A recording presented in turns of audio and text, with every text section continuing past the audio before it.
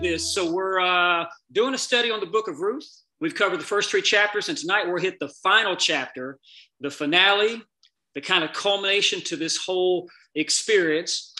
And if you've been following along, one of the things I've tried to challenge you with is to look at the book of Ruth and really the whole Bible, but for now, just the book of Ruth, looking at it 3-dimensionally. And here's how I would kind of sum that up is, why do we even have the book of Ruth in the Bible? Like, what purpose does it serve? Is it just a, cool little love story? When you look at where Ruth fits in chronologically, you have, you got this period of time, Moses and Joshua and the people are led into the promised land. You got that period of time. Over here, you got where there's King Saul, King David, King Solomon, the monarchy. This is a period of time when there's no real leader. It's after Moses, Joshua, and before any of the kings. And it's a time when everybody just kind of did what was right in their own eyes. It's this time of the judges, which is an absolute period of immorality, corruption, the depravity of mankind. It is honestly some of which is like NC-17 stuff. You've got gang rape, molestation, body dismemberment. You've got incest. It's a laundry list of just, it shows you how depraved human beings can be. And in the middle of this 490-year period, you got the book of Ruth. And I'm sure within 490 years, there's a lot of events that happen. You look at America's history. You go back 490 years, there's not even America. We haven't even got to Twilight's last gleaming. We haven't even got to Twilight's first gleaming. George Washington is not even a gleam in his great-great-great-great-grandparents' eyes. This is before the Pilgrims. So there's a lot of things that can happen in 490 years. And yet, the Holy Spirit puts in the book of Ruth. Why? It's like, well, this period of time is really bad and it's kind of disgusting and it's absolute immorality. So let's put a cute little love story in there. Is that all it is? So you could take that approach, but we're looking at this 3-dimensionally. What I'm going to show you is, we've been talking about this along the way. I think that the book of Ruth is the single most important book of the Old Testament for the church. And I'm sure I'll get some emails. Oh, the church is hidden in the Old Testament. True. Hidden. And one of the places it's hidden is the book of Ruth. And this is one of the most important books of prophecy for the church. And that's some of the things we're going to look into. So it is way more than just a love story. So let's start with, I'm going to show you a couple, that should say Ruth chapter 4. There we go. I want to show you a couple of images that's going to set the stage for how we look at this in 3D. So look at this picture. What do you got? What do you see first? You see a couple of animals. You see a lion. Okay. What's that got to do with the Bible? Oh, isn't that one of the phrases or the descriptions, one of the titles of Jesus Christ? The Lion of the tribe of Judah. Isn't that one of them? Oh, and you see a lamb. Isn't that one of the also titles of him? Also, it's the Lamb of God. Like the first time he comes down to the Jordan River, John the Baptist says, "Behold, Jesus." No. He says, "Behold, the Lamb of God." So that's 2 titles of Jesus himself, the Lion of the tribe of Judah and the Lamb of God. What else do you see there? Oh, we see a crown. What's a crown symbolic of? Royalty, right? King or queen or something like that. So you got a lion, you got a lamb, you got a crown. And Jesus also, that's one of his titles too, right? King of the Jews. But you also see some person there holding what looks like either a scepter or a sword. Maybe it's both. So how are all these connected? Well, the lion of the tribe of what? Tribe of Judah. Who was Judah? Oh, that was one of Jacob's 12 sons. Okay. If you remember back, if you've done your little reading through on Genesis, you know that there's Abraham, Isaac, and Jacob. And then Jacob has these 12 sons. And on his deathbed, he kind of gives these sons a blessing, which turns out to be a little encrypted prophecy for each of the sons. What will happen with their descendants? Those sons will each have families and tribes that flow out of that family. And Judah, his blessing or prophecy was that the scepter will not depart from Judah. The scepter, the crown, the king will come from Judah's line. Wait a minute. Well, who came from Judah's line? The Messiah? Absolutely. Jesus was the lion of the king of Judah. So you kind of see the connection between the lion and the scepter, and of course the lion and the lamb and the crown. But there's also a question in this. Who is worthy? And another question you might ask is, who is asking that question? Who's asking who is worthy? And what's the answer to the question? So there's a lot of things that you could kind of interconnect, and all this is the overarching picture of the Bible, but also the book of Ruth. I titled Ruth chapter 4, From Ruth to Revelation, because Revelation chapter 5, there is an event, and we'll talk about this. Well, actually look at it. John does a time jump. He gets transported into some period of time that's beyond us, beyond our current day, and he gets a chance to see the world. And that event happens in Revelation chapter 5. He sees actually an event in heaven. Revelation chapter 5 is really the book of Ruth 4 with the decimal moved over. It's foreshadowing what is going to come later. So that's a little sneak peek of what's to come tonight. Let me show you one more picture though. So you see some trees. And if you glance right past it, I like to use these kind of 3D holographic images to kind of set the stage, because this is a metaphor for this right here, Scripture. If you just read through these little stories, oh, Boaz falls in love with Ruth and they get married and they live happily ever after. And that's all that it is. All you're doing is seeing trees. But if you look closer and you peer into this image, you're going to see 16 different animals. And the more you look at it, the more details that will come from it. So we didn't want to just look at Ruth and just read through, because you can read Ruth in one evening. Like, it's 4 chapters. It's cool. It's an easy read. It's kind of events that take place, and they do live happily ever after. So much more to it than that. So we're going to look at a deeper look at Ruth and a deeper look at Scripture, because you can apply this to all the other 65 books of the Bible. So let's look at this. We're talking about a multi-layered approach. What is this layered approach? Well, multiple levels of application. One, it's historical. These are real people. We know in history, we have secular records that there was a man named Boaz and a woman named Ruth and Naomi. We know that. Historical and biblical. These are real people that happen in real time and at a very interesting point in history known as the time of the Judges. It's also very practical. Now you're asking, like, well, how in the world can a culture, a society, and people that lived 3,200 years ago, that's 3,200 years ago, have anything to do with our modern age? And what you find out, there is a lot. So there is a practical application, because the heart of human beings and God's relationship to them doesn't change from Adam and Eve to right now. But there's a third level, and that's the prophetic aspect of it. It's the mystical side of how this relates to future events then and now. And I'm talking about the future of Ruth and Boaz at that period of time, 1200 and something BC, their future, but also our future. Because one of the things that I hope that I can condition you to think by just saying it every single week is that everything in Scripture, there is a historical part to it. You know, we read about it. I mean, from Genesis to Revelation, there are historical letters and events that happen. It's also very practical. Isn't that what we learned? That all Scripture is good for correction and teaching and reproof.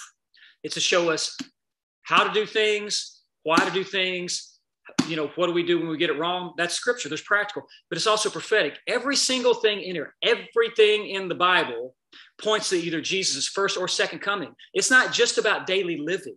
That is a part of it. It is to teach and correct us. It's also to point to Jesus' first or second coming. We sometimes get stuck on just the first coming. He's coming a second time. And Scripture points to that. So this is kind of like what we've talked about, historical, practical, and prophetic. And the book of Ruth falls into this. But I want to take you to another level. And we're not going to be able to get into this tonight.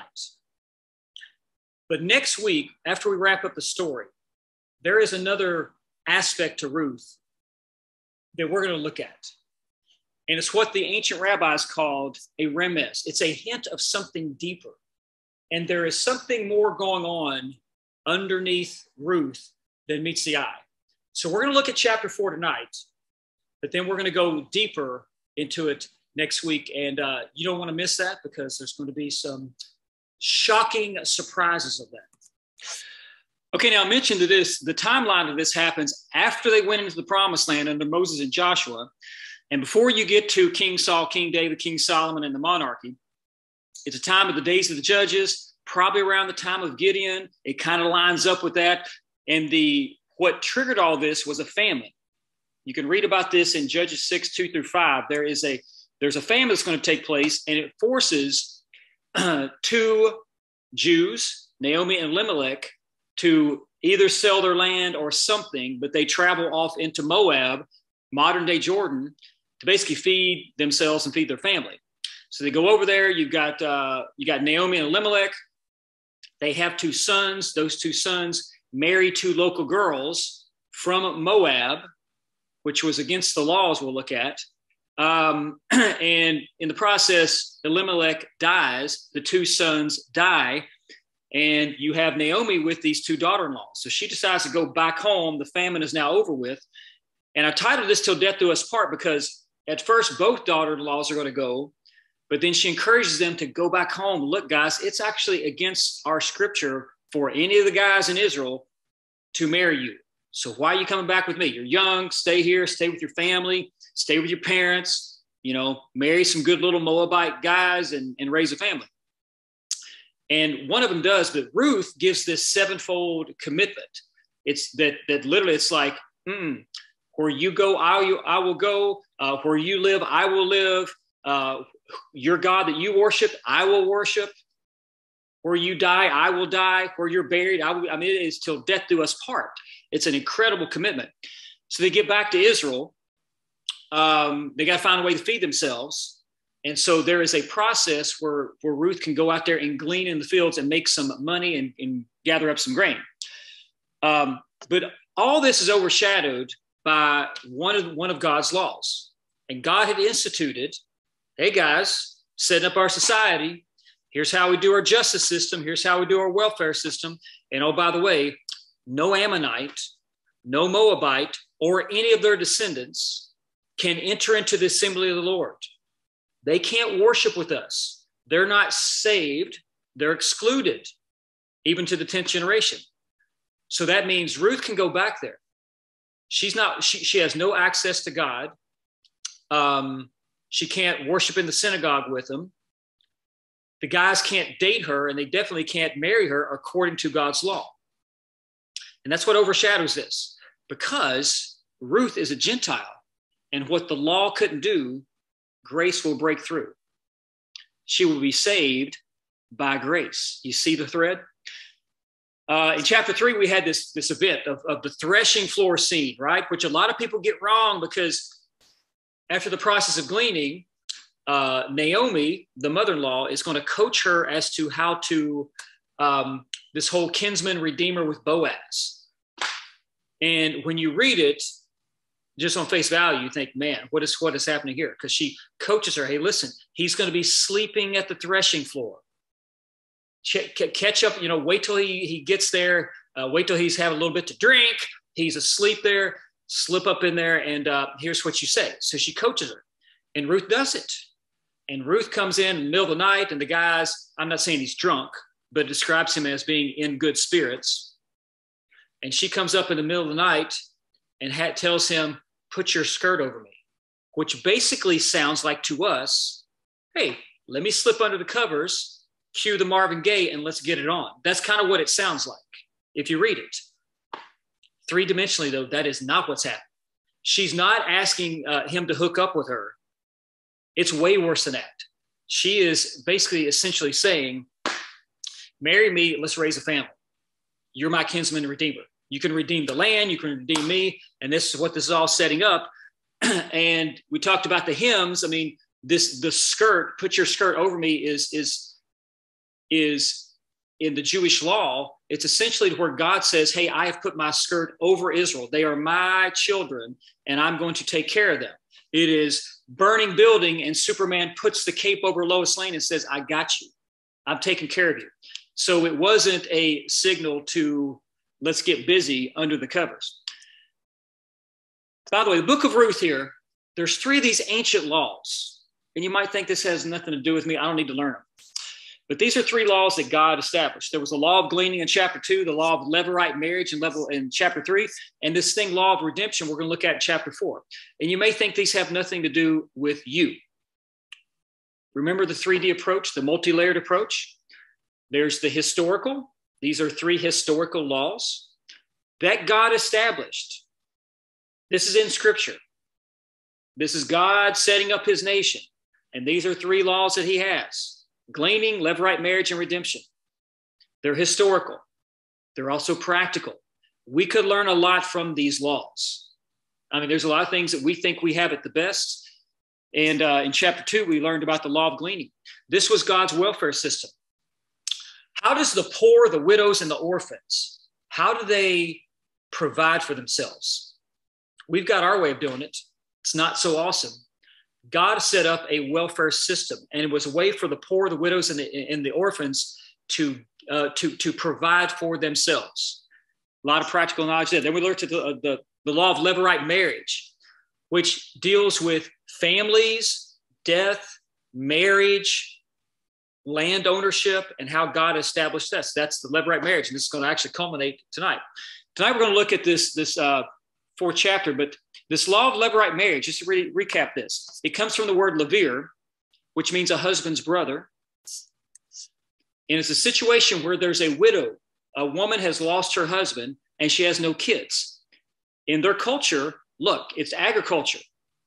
You had to own land, and how are you going to, you can't run to the grocery store to feed yourself. You can't get a job as a receptionist or a teacher or a nurse. Like how is a woman going to provide for herself? So God instituted these laws. The family steps in. And she could go to the next of kin and put a claim on him to take her as his wife and raise up children for the family. And this is called the levirate marriage. So tonight we're going to look at the next level of that, which is the law of redemption. So let's recap. Let's pick up where we were last week and then see what's going on. And then we'll flow right into to this final chapter. So this is chapter 3. It says remember, Ruth went to this threshing floor. Naomi coaches her. Here's what you do. Here's what you say. You slip in there in the middle of the night. He's been drinking. Hey, put your skirt over me. They have a conversation. So now Ruth comes back home. And Naomi asked, how did it go, my daughter? Then she told her everything Boaz had done for her. Oh, wait, it doesn't say that. She told her everything Boaz had done for you, Naomi. Notice that? It's what has Boaz done for you, not Ruth, but Naomi. And added, he gave me these 6 measures of barley, saying, don't go back to your mother-in-law empty-handed. So 6 measures of barley. Is that because Naomi's hungry? He sent her this food? Why wasn't it 5 measures? Why wasn't it 7 measures? Remember, every little number and every little detail in Scripture is there because the Holy Spirit wants it to be. What you're going to discover is 2 things. Number 1, verse 17 accomplishes this couple of things. It provides a transition for Ruth as she starts to exit from the story. Ruth is going to take a back seat in this, and from here on, it's going to be about Boaz and Naomi, Boaz and the mother-in-law. And when you start looking at these people more than just characters, more than just historical figures, these people point to something. Boaz is the kinsman redeemer. We have a kinsman redeemer, the Messiah, Jesus Christ. He's the one that redeems us. We have redemption, right? Jesus is our redeemer. He has to be a kinsman to us. We'll get into this at the end. What does that mean, a kinsman redeemer? He's not just God, the Father. He is a relative of ours, meaning we're all related back to Adam. When they describe Jesus as the second Adam, what do they mean? It means he's a human being. Yes, he's 100% God. He's also 100% flesh and blood human. God came down as a human being that was born, cried, got hungry, had to have his diapers changed. He became a human being. He could get a cold. He got hungry. He fell asleep. He stumped his toe. He had all the aches and pains and frailties of human being. Like, he became a person, and he's a descendant of Adam. He can redeem us because he's one of our kinsman redeemer. We're kin. That's what Boaz is. Naomi is from Israel. She represents Israel. She's a Jew. Ruth, what is she? Ruth is a Gentile bride-to-be that the kinsman redeemer will redeem. You have Jesus, Israel, and the church all played out right here. And it's interesting when you look at this, you put this forward, the church / Ruth is going to transition out of the story, and it's going to return back to Jesus and Israel, which is what we believe happens in that 70th week of Daniel, when the church is raptured up, whenever it is, and the events turn back to God and Israel. Okay, so then Naomi said, wait, my daughter, until you find out what happens, for the man will not rest until the matter is settled today. How does she know that? How does she know Boaz will not rest? She knows because she was given a code a few verses before. Ruth said, he wanted me to give you 6 measures of barley. Now, to you and I, that means nothing. Okay, 6 measures of barley. We don't even know what the 6 measures are. Doesn't matter. People that talk about how much is a measure are missing the point. The point is, why did he give her 6 measures? It's because this. Jews, Orthodox Jews, see Scripture a little bit different than we do. Number one, their Old Testament is the Bible, not the New Testament, okay? And all throughout the Old and New, though, they see something. They're very attuned and emphasize the Sabbath day. Why? Why is the Sabbath so important to them? They won't work on the Sabbath. They won't answer emails on the Sabbath. They don't walk more than 200 steps on the Sabbath. They don't cook on the Sabbath. Everything is set. They prepare the day before so that they have a day of rest, because that's what the law says. They honor the Sabbath. Why? Why is that so important? Well, it's one of the commandments from God. Okay. It's also because the entire Scripture is built upon this Sabbath day. God created the world in how many days? 6 days. Did he rest on day 3? Did he rest on day 4? No. He rested on the 7th day. Was that because God was tired? He was really worn out from all that creating? No. He was establishing something. And all the way through, from Genesis on, everything's built upon this Sabbath day of rest. Matter of fact, they have a Sabbath year. They have a Sabbath Sabbath week, Sabbath day, Sabbath month, all this. It's built upon sevens. So when he gives her 6 measures of barley, he's basically saying to her, to a Jewish mind, I will not rest until this is settled. Okay? So this is going on. So Naomi and Ruth is talking. Here's what's happening with Boaz, though. Meanwhile, Boaz went up to the city gate and sat there.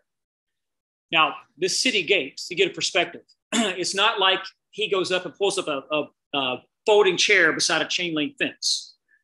The gate, these cities were walled, big walls, thick walls, and people came in through the city gate. And he's going to meet with the elders at the city gate. Now, what is this all about? It's essentially our city hall. This is where all the government was housed, was inside the walls. They would put up buildings and offices inside the city wall. And this is how people come through. These cities were protected by walls, and the people came and went through the gate.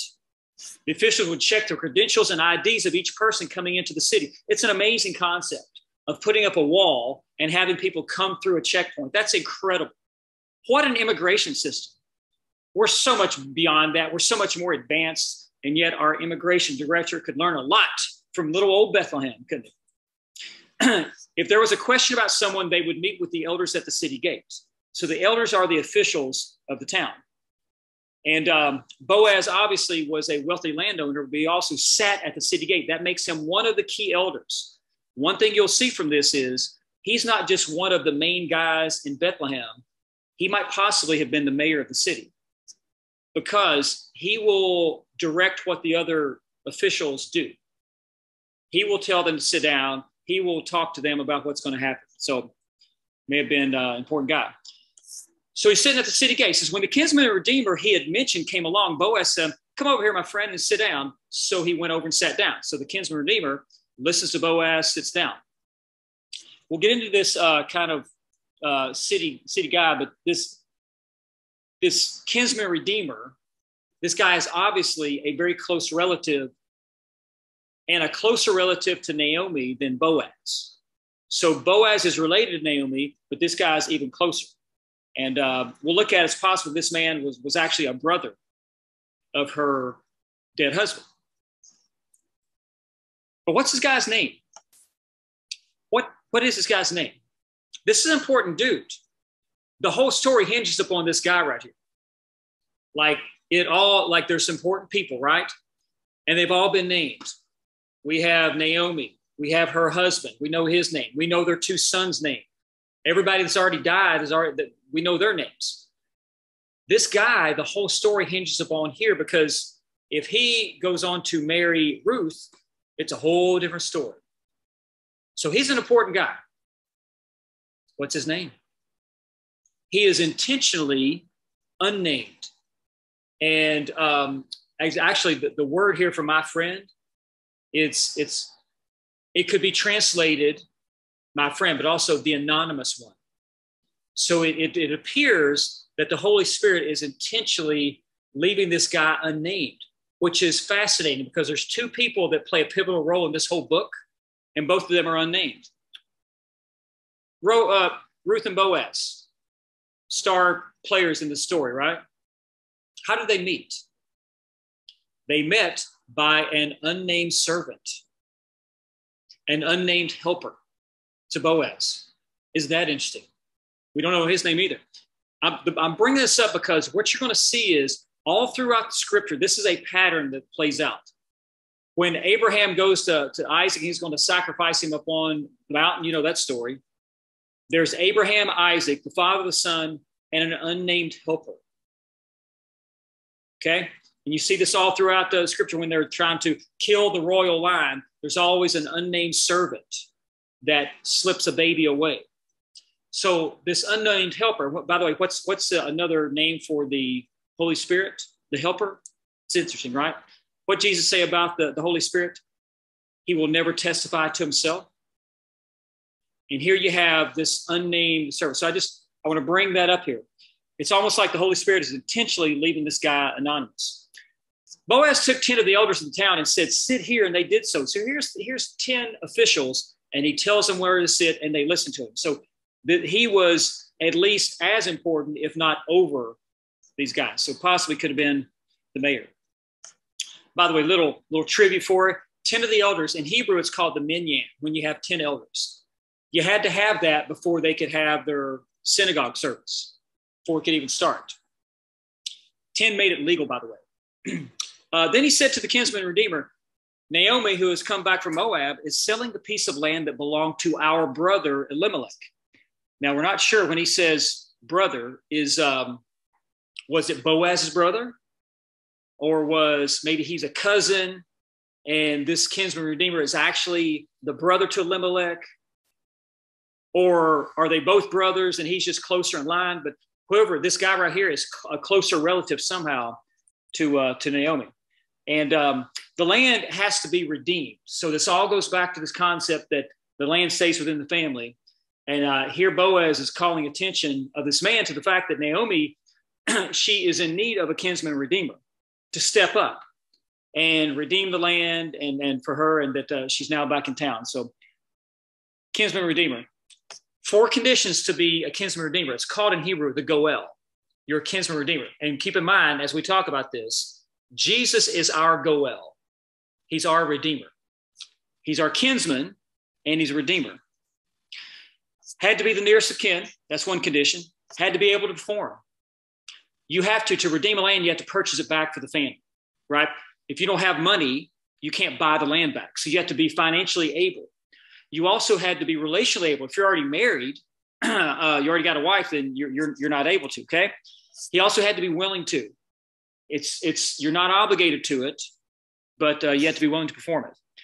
And you had to take on all obligations. If you're going to buy back the land from a widow, you also had to marry her. Okay, you have to take on all obligations. So this is what it takes to be the Goel.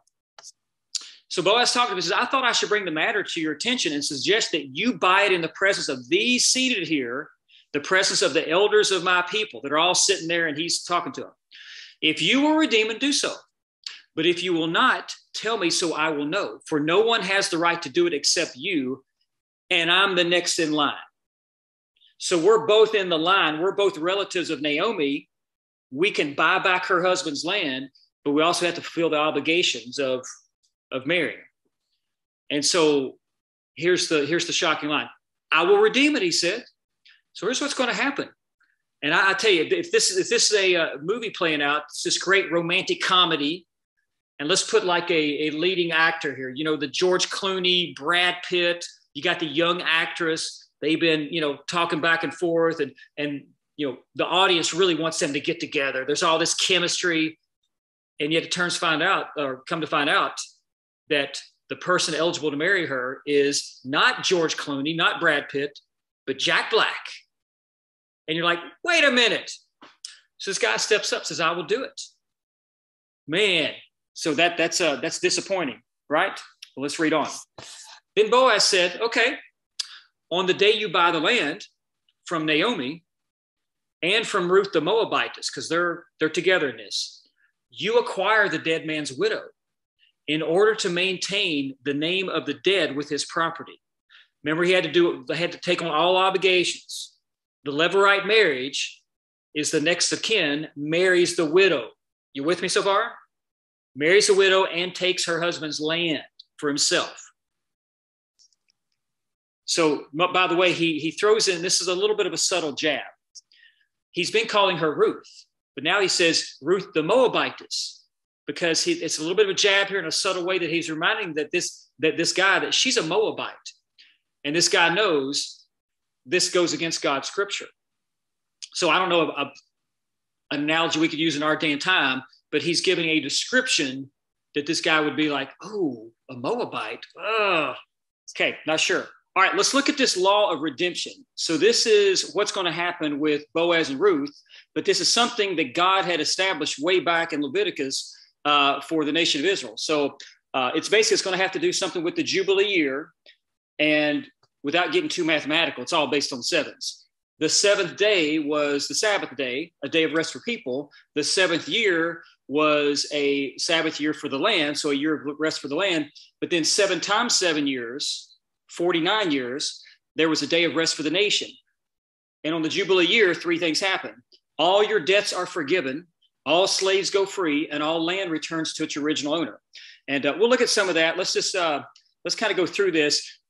We'll read a little bit out of Leviticus so you can see how God has set this up, but you might be asking, why do I need to know this? 2 things. Number one, because it'll help you understand what's happening with Ruth, but also it has to do with Revelation chapter 5, which we're going to look at. So this will help you understand our future, or at least the future of the people that are here after the rapture, but that's a whole different discussion.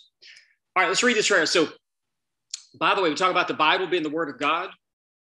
There is nothing more Word of God than the book of Leviticus, because it's God speaking, verbally speaking, almost the whole book. So here's what he's talking. He's talking to Moses. He says, the land must never be sold on a permanent basis, for the land belongs to you. Wait, that's not what it says. The land belongs to them. No, for the land belongs to me. God's saying that land belongs to me. And he's talking about this real estate in Israel. Hard concept for us to get. That the God of the universe that owns everything has a piece of real estate that is his, and it's his land. It says, you are only foreigners and tenant farmers working for me. With every purchase of land, you must grant the seller the right to buy it back. Real quick, I don't want to get off too far down a rabbit hole, but this might be worth our time here. So I'll try to be quick with this. Plus, I always like to use this as an excuse to bring this up. Look out there and you see the ground. What we see is dirt, grass, weeds, and that's all we see it as. I'm not so sure that that's how God views it. when you do a little study, you can take your app and you can go through the scripture and just kind of do a search on land and how the Bible refers to land, how God refers to land. I think it may be a little bit different. Let me give an example. And this is just a few. You can do your own study on this, but let me highlight 3 or 4 of these. When Jesus rides in through the Golden Gate on the donkey, on the triumphal entry, and they're singing Hosanna, Hosanna, and they've got the palm branches, the Pharisees are upset because they're singing that he's the Messiah. And they get upset. And what do? They say, hey, teacher, you need to tell your people to cut it out because they're proclaiming you to be the Messiah. And what does he do? He responds back to him. He says, you know what? If they were silent, even the rocks and trees would cry out. Wow. You don't mean verbally, do you? Is that just a metaphor? And part of you wants to be like, hey, guys, quiet for a second, and just to see what would happen.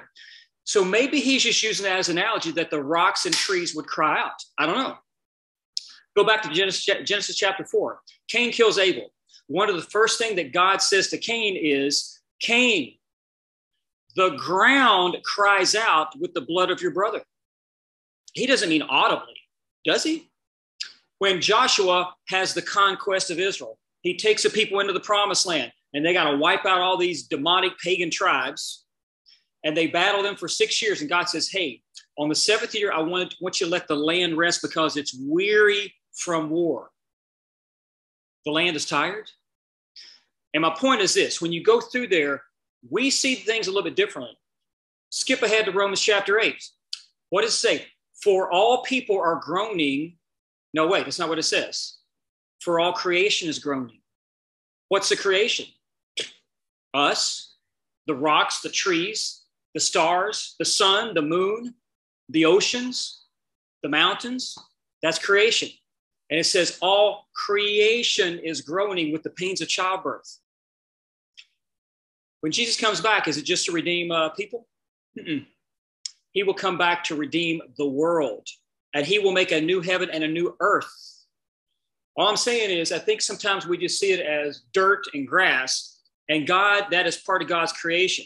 And one last little thing, this is probably taking it way too far, but I think about those rocks and trees that would cry out because they would recognize who their Savior is. And I'm not trying to read too much into that. I'm looking at how the Bible refers to all creation and how all creation is groaning somehow, some way. And does creation recognize its creator? So the other day I'm walking around in the house and I'm just audibly talking to the Lord, which is what I do. Father, I need help with this. What should I do about this? I'm just talking to it. And I look over and my dog's ears are just perking up and is just watching me. And now she's probably just waiting for that command, let's eat, because she knows those 2 words.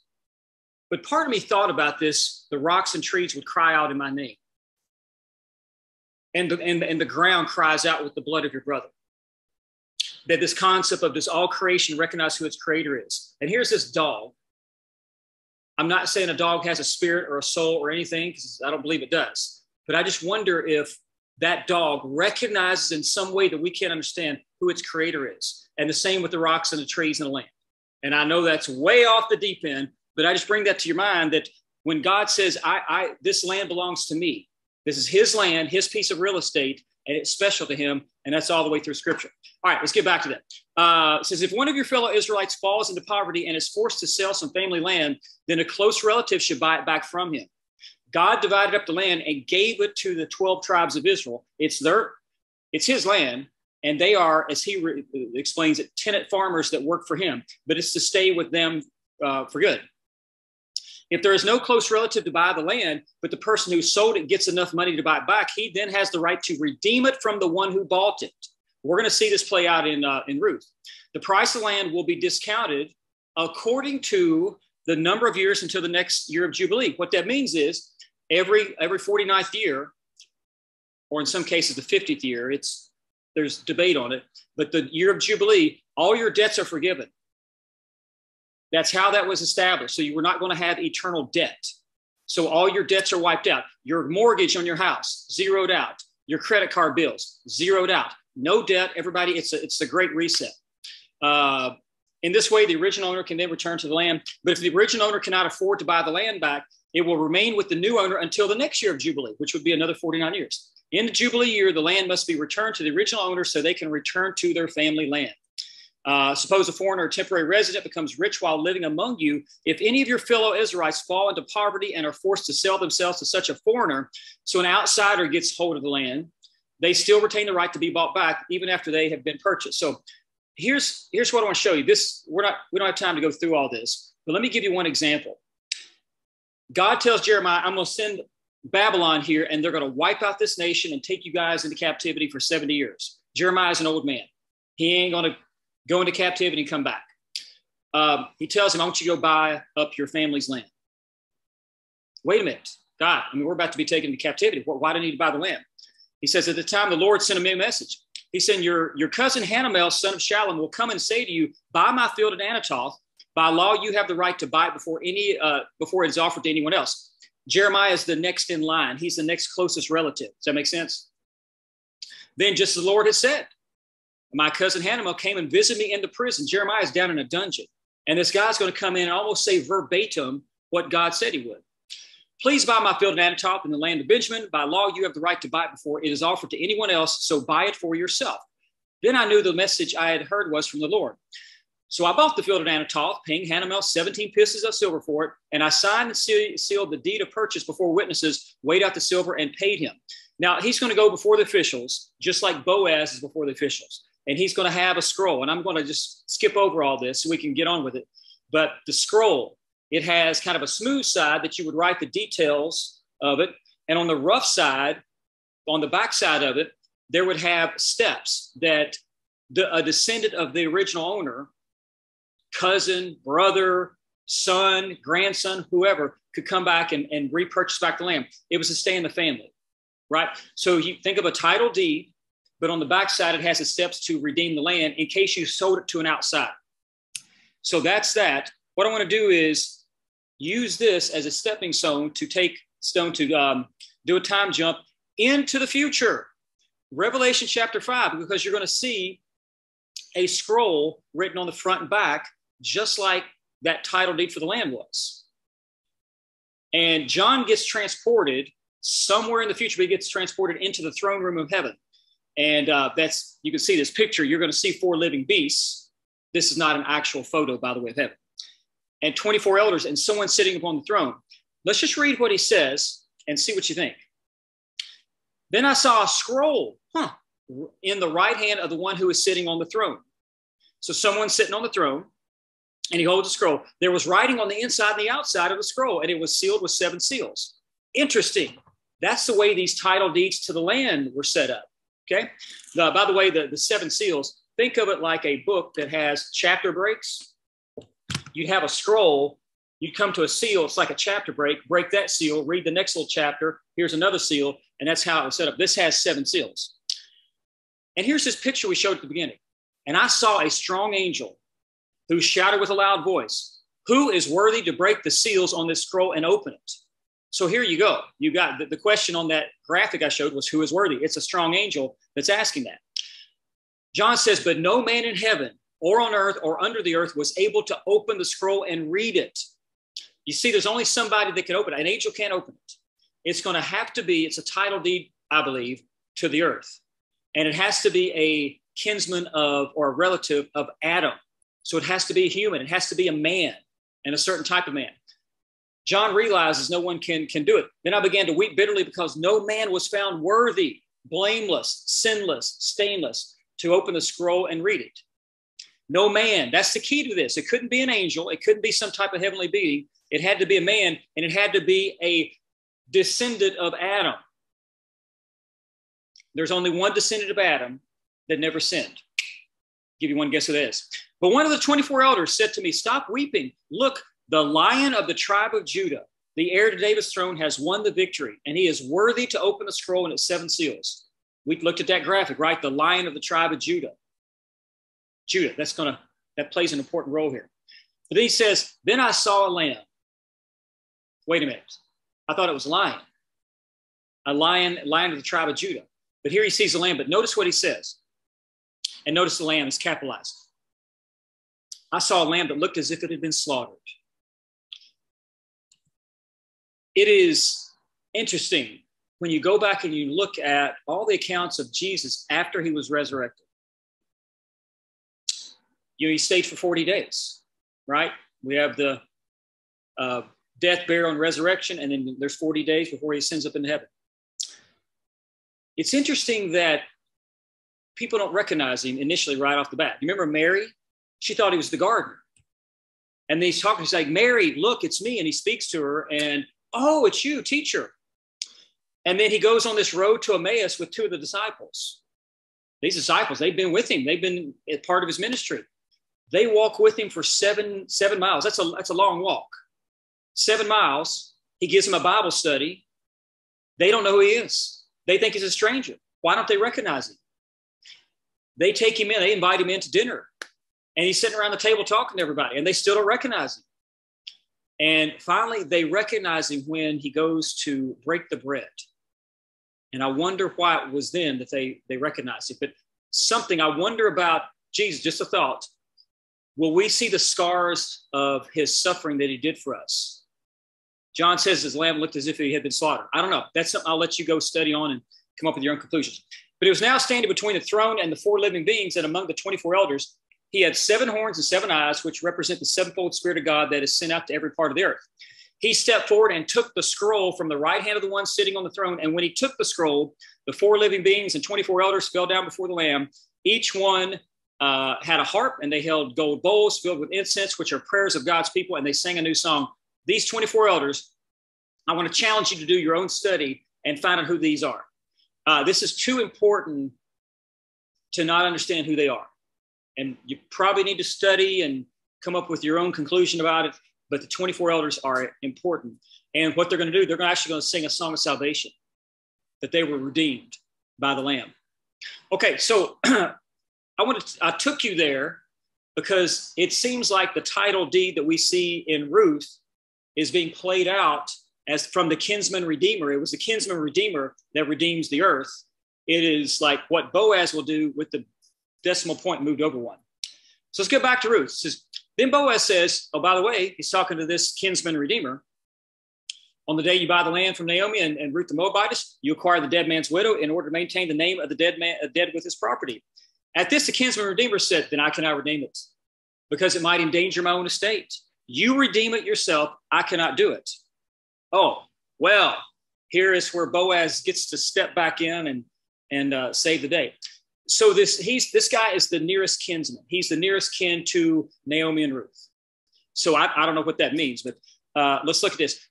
Here's some things to consider. He would have to invest his own money to redeem the land. Second, he would also have to marry Ruth.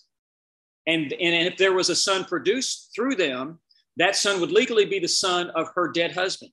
Legally, that he would have the legal ownership of the land and want to inherit the property. Does that make sense? Third, the kinsman would end up losing both the property and the investment because he is filling in the gap from her dead husband. On top of that, not only would that son inherit the land that was redeemed, but also part of the kinsman's property, because he would now be his son also and would share some of the inheritance. So the kinsman would be depriving his own heirs. You see, so there is something to it. You got to have the money, you have to buy the property, and there's a little bit of risk involved in this. So just a 3-dimensional view of this. If Boaz is the kinsman redeemer, he's the one that's going to redeem the Gentile bride, and Ruth is the Gentile bride, who is this near kinsman? What does he represent? This is going to be on the final exam, but I'm going to help you out.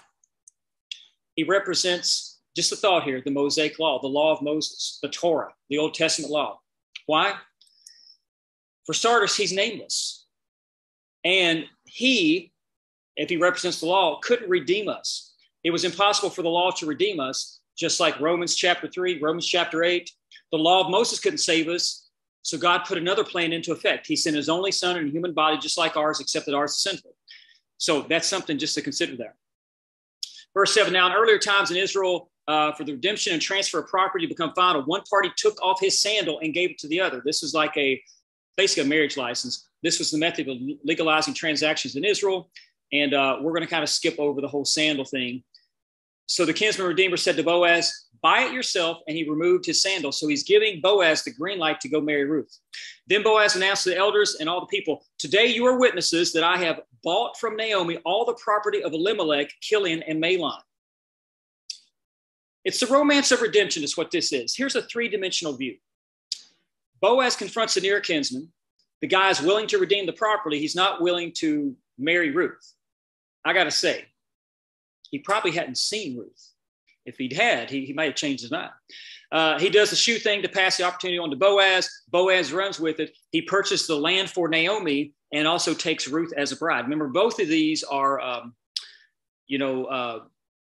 has to be redeemed. Both Naomi and Ruth. As verse 10, I have also acquired Ruth the Moabitess, Mahlon's widow, as my wife in order to maintain the name of the dead with his property so that his name will not disappear from among his family or from the town records. Today you are my witnesses. Then the elders and all those at the gates said, we are witnesses. May the Lord make the woman who is coming into your home like Rachel and Leah. And that is, Jacob's two wives, who together built up the house of Israel. May you have standing in Ephrathah and be famous in Bethlehem. Bethlehem is a city.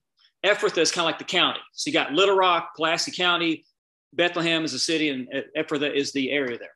And by the way, this famous in Bethlehem, this chapter is the reason we have Bethlehem on our Christmas cards. This chapter, what happens with Boaz and Ruth. This is the trigger that will lead to this all happening. This chapter is the reason that became the city of David. This chapter is the reason Jesus Christ is born in Bethlehem. It's all because of Ruth chapter 4. And this famous in Bethlehem also is linked to Micah 5:2, which says, to you, Bethlehem, the Messiah is going to come through you.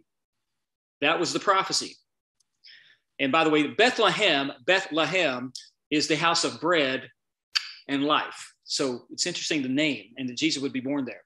By the way, down the road on a particular night, speaking of Jesus and his birth, shepherds will be in the field by night.